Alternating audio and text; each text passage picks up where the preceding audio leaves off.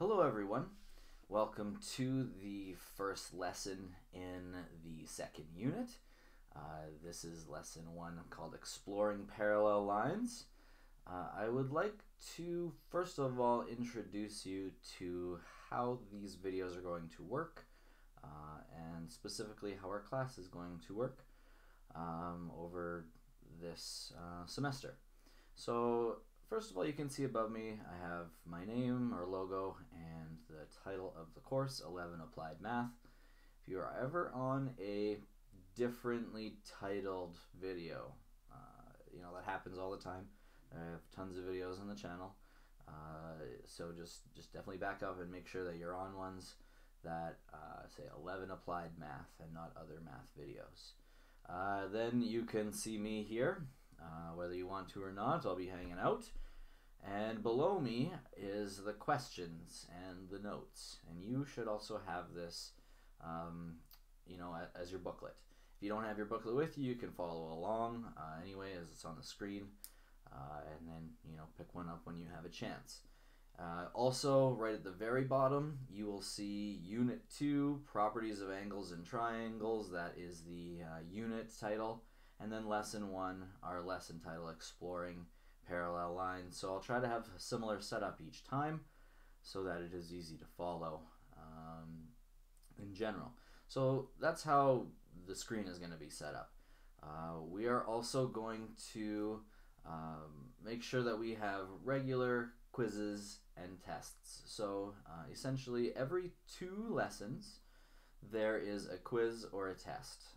Unit 2 has 4 lessons, so there would be 1 quiz after 2.2 and the test after 2.4. We would generally want to have 2 lessons done per week, so we'd want to be writing a quiz or a test each week. That should be our goal. 2 lessons and an assessment. So it should give us lots of time to ask questions, to practice, for you to watch these videos, and then to do those assessments. So if you have any questions about that, I'll explain it in class as well. But that's kind of what our timeline will be like in this class. You can follow along with me. We're on page 2 on the booklet. So we'll get going. So exploring parallel lines. First thing we're going to do is we're going to talk about a few different definitions. This is probably the lesson with the most definitions, so don't worry if it looks like a lot. It's going to be a lot less as we move forward. But we'll just talk about a few things, and some of them might be things that you've seen before, which will be nice.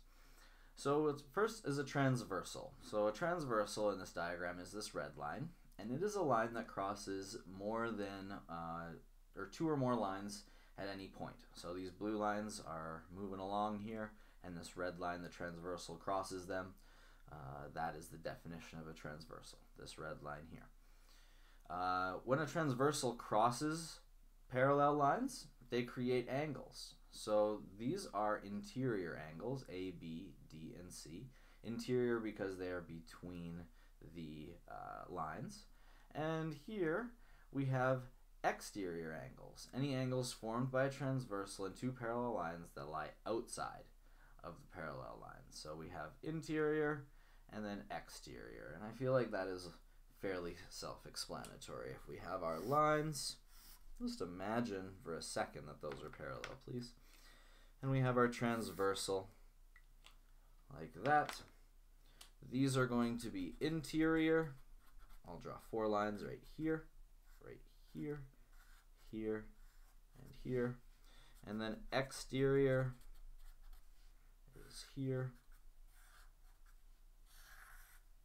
there, and just like that. So we have 4 interior angles and 4 exterior angles when a transversal crosses parallel lines. And then we have corresponding angles, something that you may have been exposed to before, I believe in grade 9 math. We have parallel lines with a transversal. Corresponding angles are 1 interior angle and 1 exterior angle that are non-adjacent and on the same side. So they're not right next to each other. but they're on the same side of the transversal. So that would be these two. Those are corresponding angles. And this is going to be useful as we're going to talk about situations where maybe we're given this angle right here and we need to find out what the other angles are. So let's continue. Oh, one last thing. A conjecture, and this will be term will be used throughout the course. A conjecture is a testable expression that is based on evidence but is not yet proved. So if we make an observation and we explain why we think it's that, but it's not a proven reason, that would be a conjecture. So we'll make conjectures throughout the course and then we'll attempt to prove them. That'll be part of it. Let's go to the next page. Okay, so then you can flip your page. We'll obviously be on page 3. And essentially in the space that you're given, you'll want to write the things that I write or similar, maybe more. Maybe you want to highlight some things. You'll definitely want to pause the video and go back. You know, if it's easier for you to pause the video and write everything down and then go back and listen to the explanation as I'm going through it, that's what you should do. But we'll do kind of problems together and then you'll be able to practice after. So the first is a question here. A sports equipment manufacturer builds portable basketball systems like those shown here.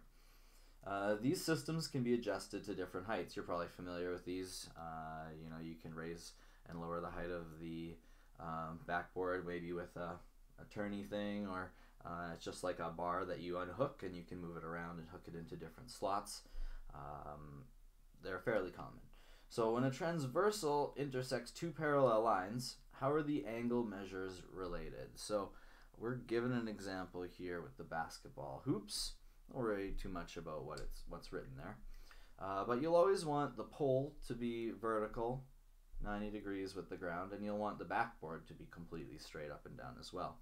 So we can imagine here that we have the backboard and we have the pole, and then we're going to have a line that crosses both of those, and that right there, that is the transversal.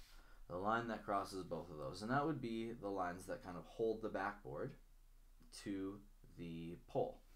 The angles that it makes with the pole and the backboard right here and right here, those are corresponding angles, and those are always going to be the same.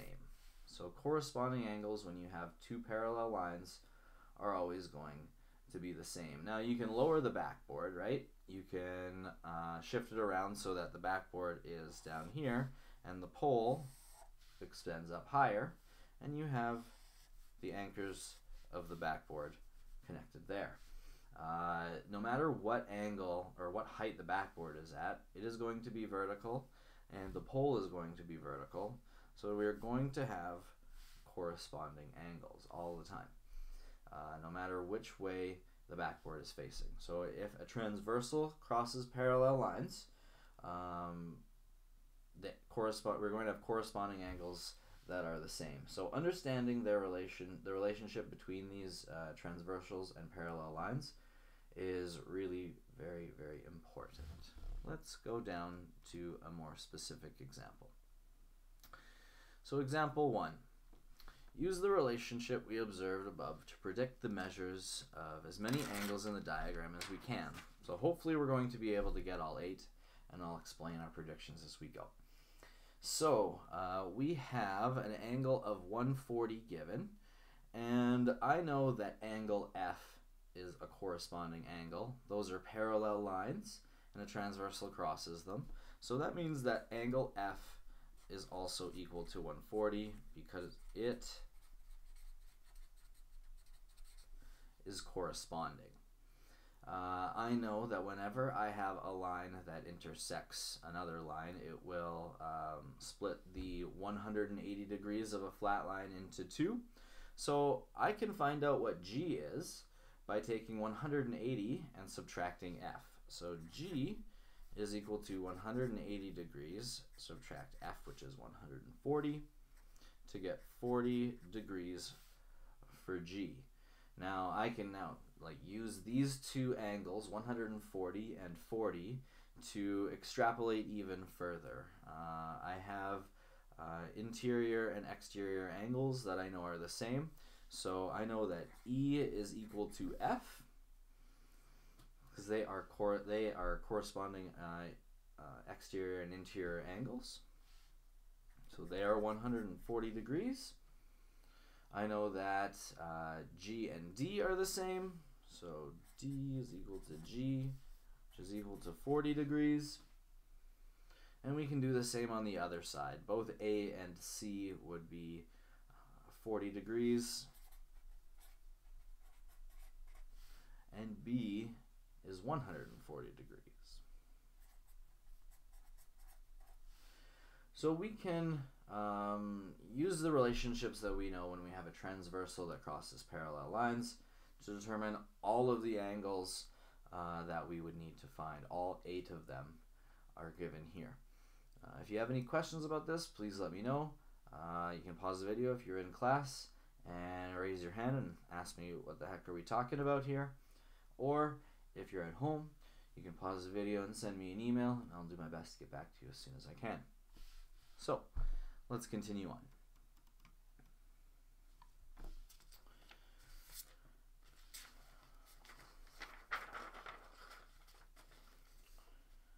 So when a transversal intersects 2 parallel lines, the corresponding angles are always equal.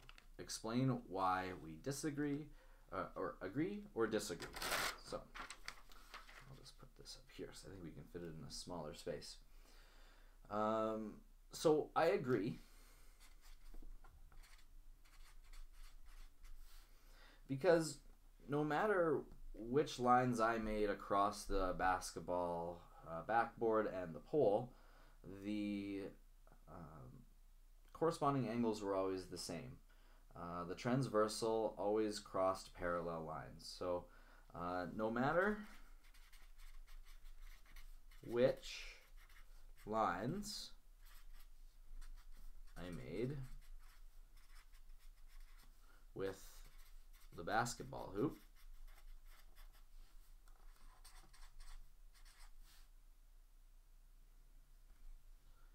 the corresponding angles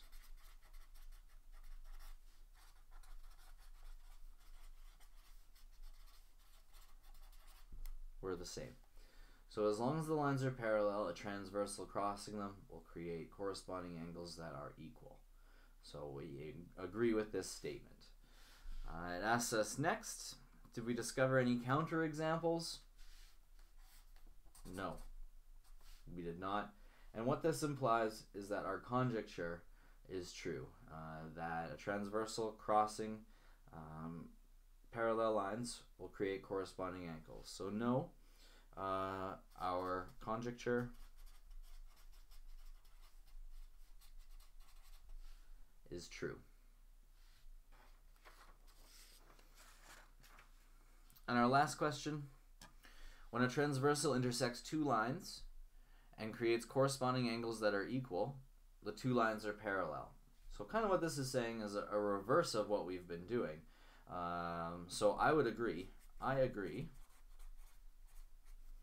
If the lines I draw are not parallel, then the angles will be different.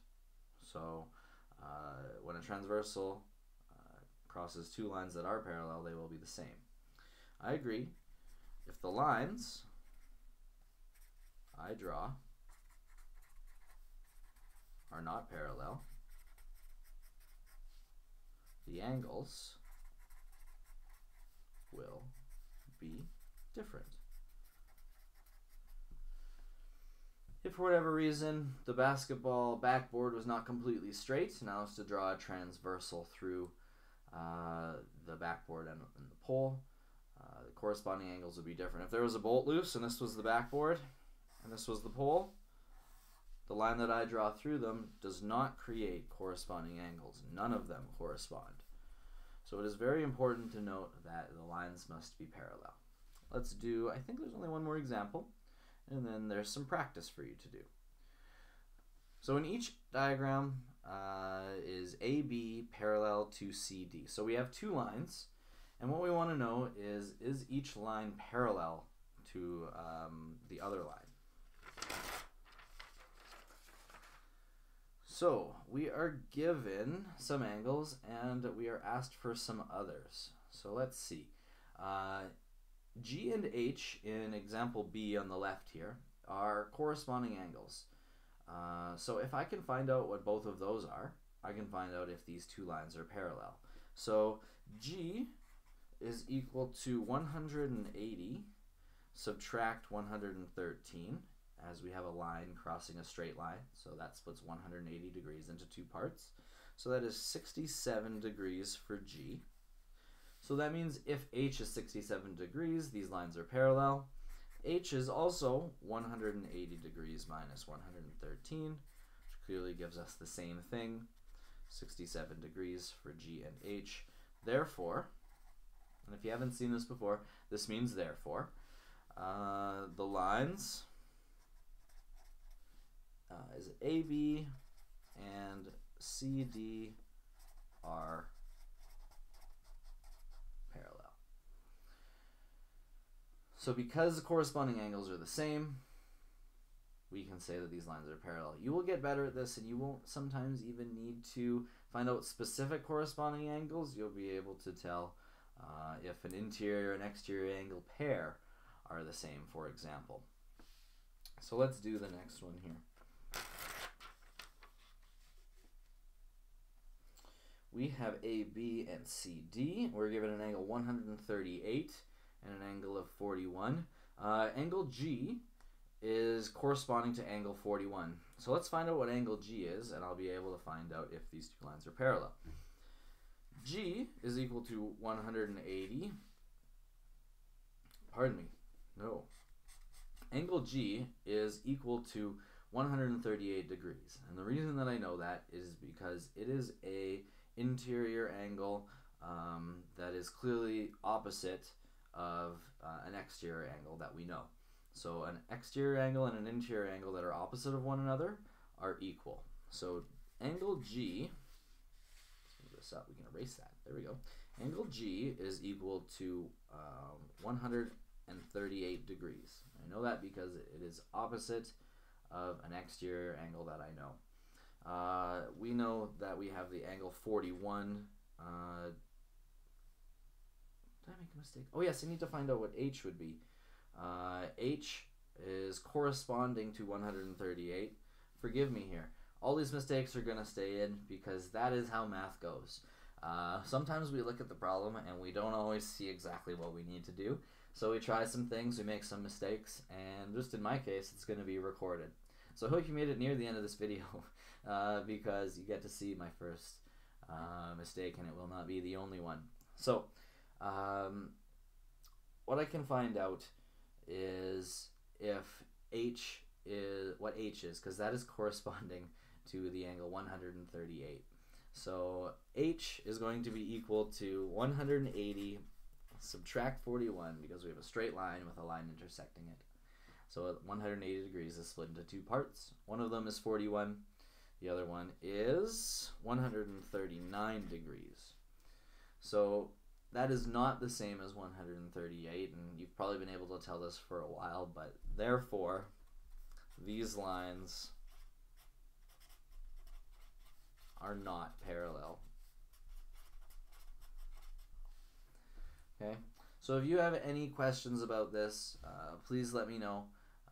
I'm sure you might after I made some mistakes, but that's how math goes. We make mistakes and we just move through them and we correct them. So we have some key points here. The key points will kind of reiterate what I've said about 100 times in this episode. It's that the transversal intersecting parallel lines will create equal corresponding angles, and then we can find out many different angles from there. What you need to know is that if it is not parallel, the transversal, these rules, they absolutely do not apply. So there are practice questions for you to do. They're on, I guess, page 6-ish. But if you have any questions about those as you're going through, please let me know.